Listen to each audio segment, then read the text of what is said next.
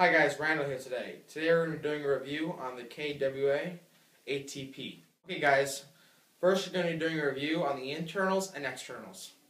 Okay guys, what you're first going to expect in the box is the gun itself, some silicone oil, the hop-up adjustment tool, some BBs, and an extra foregrip.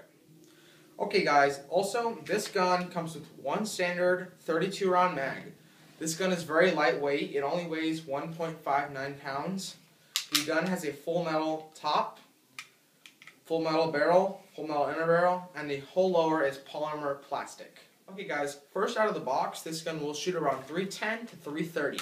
This gun does not shoot very high. It doesn't have very much recoil at all. So when you shoot, it's not going to have much recoil. So this is a great beginner's gun for people who don't want to have much recoil. But overall, this gun has a great realisticness. The gun has a KWA trademarks right there, and the ATP, short for adaptive training pistol. And there are front iron sights right there, as you can see. And this gun used to come, the older version came with a plastic orange tip. Now this one comes with a metal orange tip.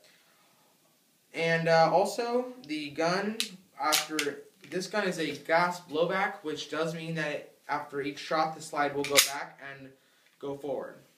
If you're looking for the serial number, guys, the serial number is located on the bottom where the rail system is. This gun, all the KWAs have serial numbers on all the pistols. They'll usually be located on the bottom, but sometimes they're located right here. This gun, guys, does have the NS2 gas system, which makes it cycle a lot better. So if you're looking for a gas-efficient gun, this is the gun to go with overall.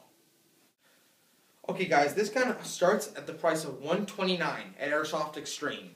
I would check out Airsoft Extreme at www.airsoftextreme.com, or they have locations in Rancho Cordova, San Jose, and San Diego, and Sacramento.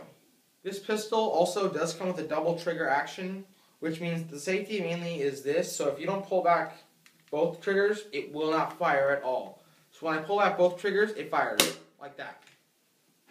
Remember guys, if you want to check out this gun, we'll post a link in the bottom description where you'll find the link at airsoftextreme.com or eBike or Airsoft Megastore, or I think you can find them at Amazon too.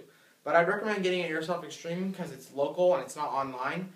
But otherwise guys, have a great day. Remember guys, check out our Facebook and subscribe to our channel. And also, our new website will be coming out in 2 days, so check that out. Remember guys, check out our sponsors at Tradition Inc. That is www.traditioninc.com. See you later guys.